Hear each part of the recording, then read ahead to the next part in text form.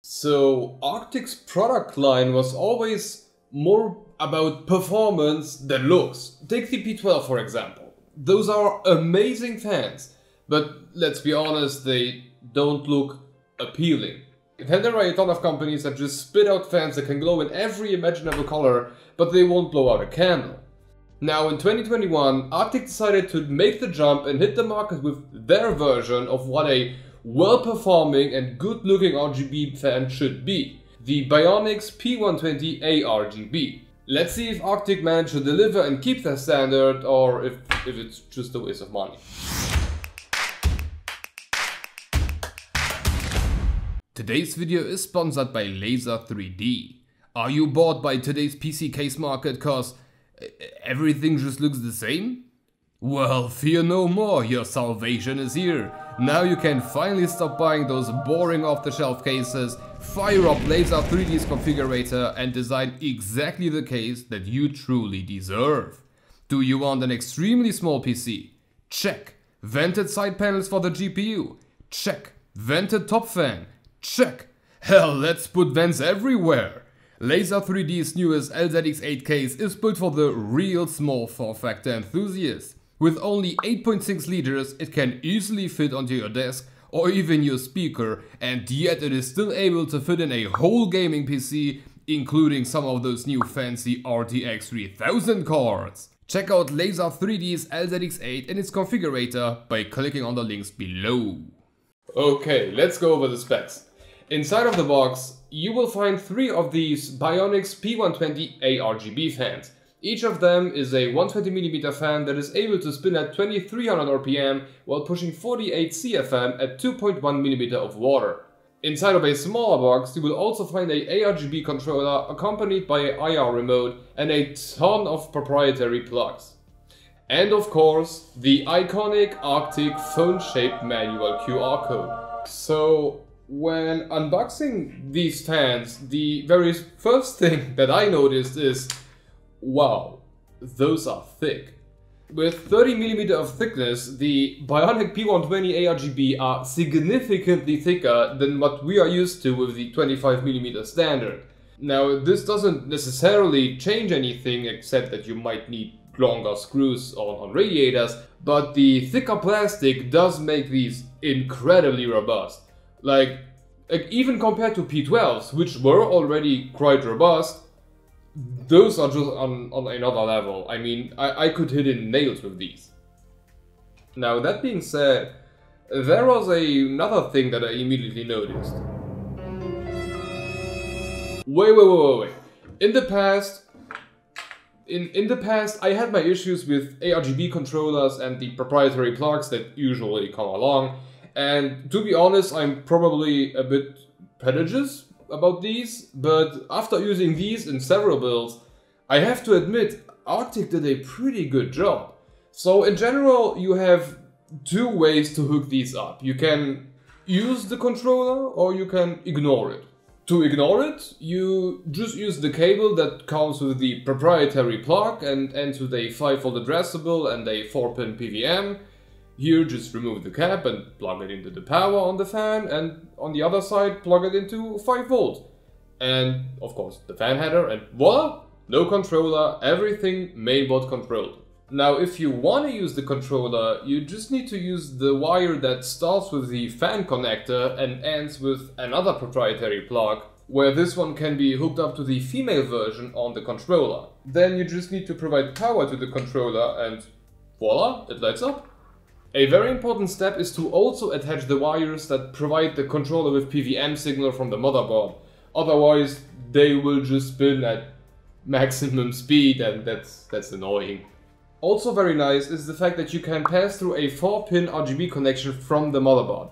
For that, you just need to hook up the 4-pin RGB connector. Who would have thought? But keep in mind that there is no way to pass through a 3-pin addressable connection through the controller. For that, you have to use it without the controller. Now on the controller, the RGB functionality is somewhat what you would expect like on any other controller out there. But I just wanted to address one point before you get confused. So In order to light up, the controller uses modes, like spinning mode, fading mode, or whatever. And you are able to switch these modes by pressing the controller up and controller down button. When such a mode is active, you can switch the color that is being displayed by pressing on one of the color buttons. Now, you might think that the rainbow button is like a rainbow color, but it is actually interpreted like a mode. And if you would now try to change the color, nothing will happen. And that is because you would try to change the color of the rainbow mode, which is every color, and basically it does nothing. So what you need to do is change the mode by pressing the mode up or mode down, and then you are back to normal and you can switch the colors. Now I know that this is very far from being important, but when I was testing the controller I ended up sitting there and pressing buttons all the time like an idiot and wondering why nothing was changing, so I just wanted to save you from that. Okay, now back on the installation, because now comes a point where Arctic really thought things through. So with one fan lighting up, you will have to daisy chain the signal to the other fans. For this you have two possibilities. You can use the included male-to-male adapter that will go into the out port of one fan and into the in port of another. And that's really cool because now you can create a small wall of fans and then just slap it in the front without worrying about wires or anything. And by using this method you would also end up with absolutely zero space in between the fans, which just generally looks way better than having a couple of millimeters on the wire in between. But what if you would really need a small gap in between the fans, for example for radiator installations? Well, Arctic got you covered with these wires that end up with the proprietary fan port on each side. So just hook it up to one fan and then to the other one, and now you can move them around. Okay, but this cable is extremely short. What if you want to have two fans in the front and one in the back? Well, Arctic got you covered. You will also find an additional cable that starts with the fan plug and ends with that mini controller header. And because the controller has multiple out ports, you can now completely separate the fans and install them basically wherever you want. So generally, Arctic really thought about basically everything, and no matter the use case, you will always be able to install them wherever you need. And even if I hate proprietary plugs, I need to admit they are sturdy as fuck. Okay. They click in nicely and they are really rigid. Like, I have to admit, a really nice job for proprietary stuff. Okay, but now on the important part, performance. Initially, when I was reading the spec sheets, I was confused. Compared to P12s, the BioniX P120s are pushing way less air at a slightly lower static pressure, although they are spinning significantly faster. And looking at both fans, the whole blade piece is looking quite identical. So I assumed they would push somewhat the same amount of air, but they don't. So I compared the wings right on top of each other, and as it turns out, the wings on the BioniX P120 are actually a tiny bit smaller than on the P12. And that absolutely makes sense. You need to keep that 120mm standard, and you are trying to squeeze in a whole RGB ring around it, so you need to make something else smaller. But apparently that lowered airflow significantly, and then, and this is just an assumption, they tried to compensate by putting a stronger motor and making it run 500 RPM faster. And now comes the tricky part, because determining if a fan is better than the other one is not as simple as reading the numbers. Looking at just raw numbers would put the P12 way ahead of the BioniX a-rgb, because it's better at everything.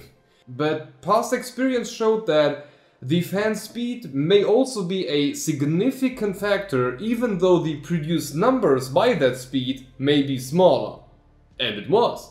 In our usual test, the BioniX P120 ARGB managed to keep the 3600X at 61 degrees C, beating the P12 by 1 degree C. The same happened when turned down to 50% fan speed. Here the BioniX managed to keep the CPU at 72 degrees C, significantly lower than the P12. But it is also very important to keep in mind that these newer fans are spinning a lot faster than the original P12s. At 50%, the P12s are pushing 900 RPM, while the BioniX are still at 1150. and this automatically translates into sound.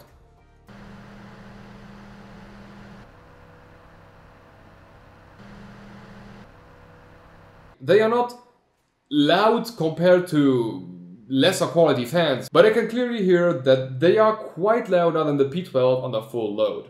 But once you turn them a bit down, I really can't tell which is louder.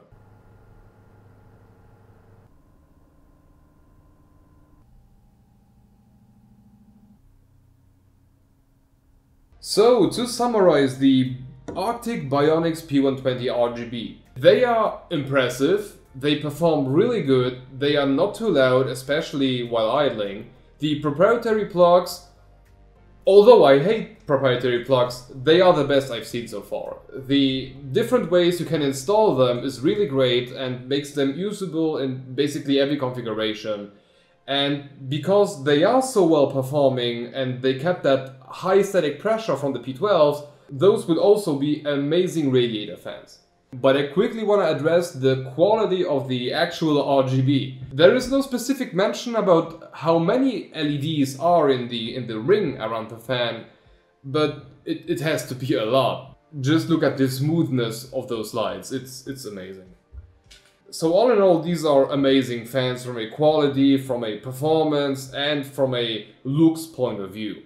And when it comes to what could have been better, I actually just have one simple question. Why is there no white color option on the remote?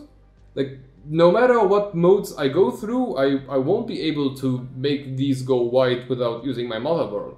I don't know if they just forgot that white is a thing, but that's something you could improve.